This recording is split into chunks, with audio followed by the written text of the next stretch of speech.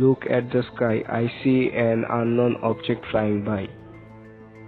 Oh no, this is giant. Maybe an alien spaceship is flying over the city. This seems to be a flying saucer moving with tremendous speed. I saw aliens in real life. They're huge in size with a large head. Enough of this. Let's keep it up to here. Hey viewers, welcome to my video. I think you all have clearly guessed about our topic of today's video is going to be on aliens and UFO. So, do aliens really exist? What about the truth behind UFO clips and alien abduction cases? Where are all the aliens? Did aliens landed on the ancient Egypt? Is Area 51 hiding aliens? What is Fermi's Paradox all about? Does Drake's equation solve the number of total intelligent alien civilizations of our galaxy? How are the alien civilizations?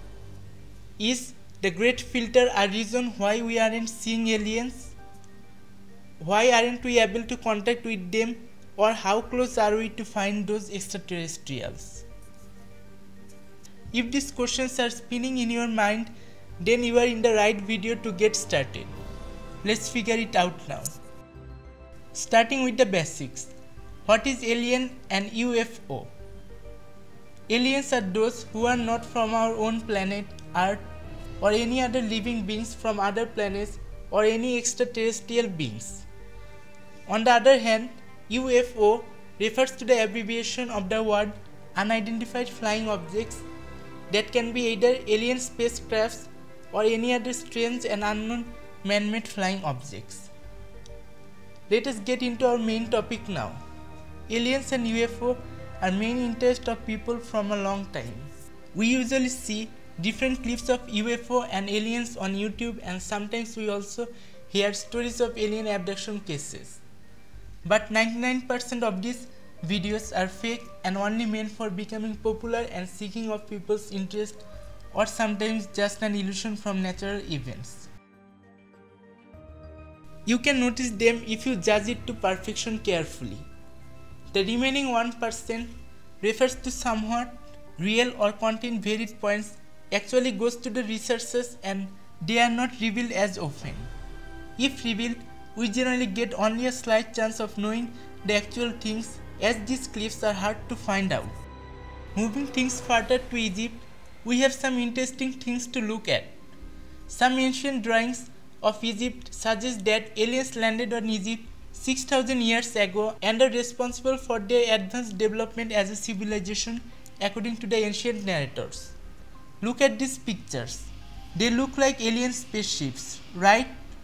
But the researchers fail to provide a proper explanation regarding it, whether it is just a cultural thing or spaceship. Same goes with Area 51. No clues or valid points have been found out that the aliens are hidden there. Losing your hopes? Don't worry. Now it's the time for revealing real-time possibilities about aliens. We live on Earth, a planet with enough water and accurate distance from Sun to support life. The universe is very large. It contains millions of galaxies, and a galaxy contains billions of stars. In star system, there are thousands of Earth-like planets to support life. Some may contain intelligent life as well.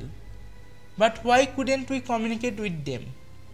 We normally look for radio signals from the space, but if aliens are so advanced and technologically developed, they may find radio signal emission as backdated technology and may be using some other ways for communication.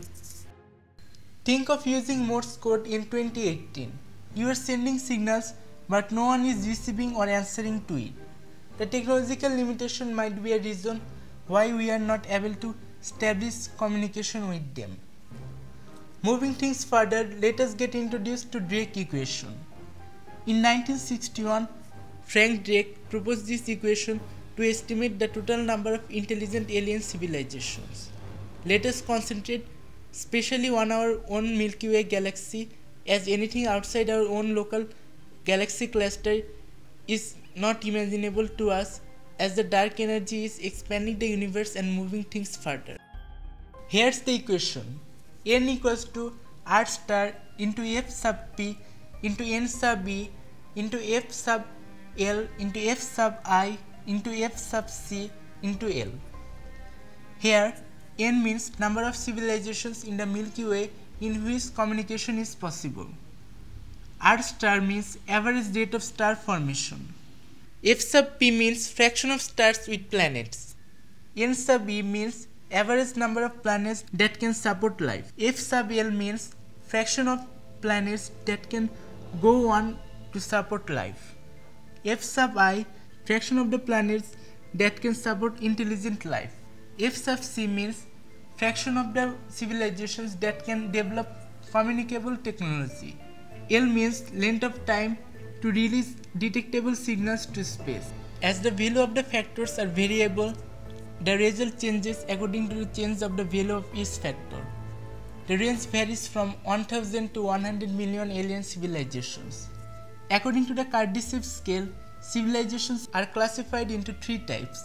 These are Type 1, Type 2 and Type 3 civilization. In Type 1 civilizations, the living beings can make 100% utilization of the planetary resources, whereas humans of the Earth can utilize only 0.73% of the total planetary resources available in the Earth. Again, Type 2 civilization can utilize full resource of its own star. A Type 3 civilization is called galactic civilization and are able to colonize the entire galaxy. After all these things, the question comes, where are all these aliens? This is the Fermi Paradox.